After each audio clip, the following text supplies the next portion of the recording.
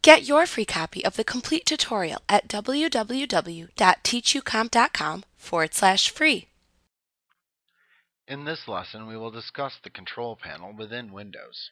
It should be noted that making changes to some of the items in the control panel can seriously alter your computer and how it functions. It may even cause your computer to no longer function properly. So do not make changes to any of the settings if you do not fully understand the implication of changing the settings. The control panel is used to change settings in the Windows operating system and the computer. In the control panel screen, you can change settings for the computer's audio, display colors and resolution, security settings, and many other aspects of your computer. To access the control panel in Windows 8, you can right-click into the blank area within the Start screen in order to display the All Apps button in the options bar at the bottom of this window. Then click the All Apps button to display all of the apps in your computer. Under the Windows System category, you can then click the Control Panel icon to open the control panel within the desktop application.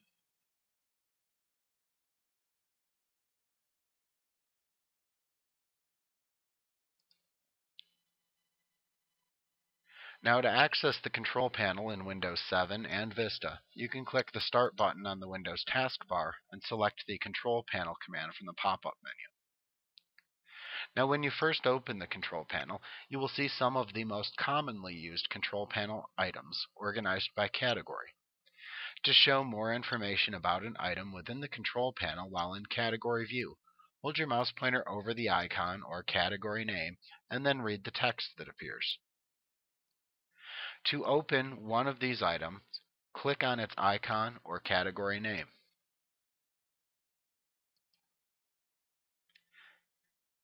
Now, some of these items will open a list of tasks that you can perform, as well as a selection of individual control panel items. So, for example, if you click the Appearance and Personalization category within the control panel, you will see a list of related tasks such as personalization, along with other related control panel items. Now, if you open the control panel in Windows Vista and you do not see the control panel item that you want to access, you can click the Classic View button that appears at the left side of the control panel window.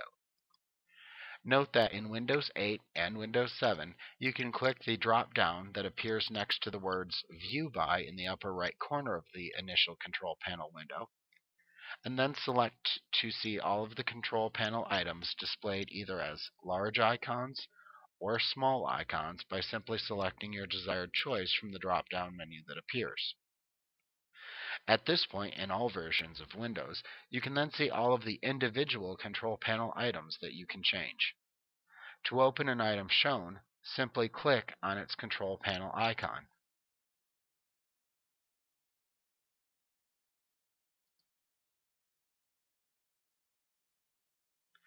Now, to find out more about an item within the control panel window while you are viewing all of the available icons, hold your mouse pointer over the icon and simply read the text that appears.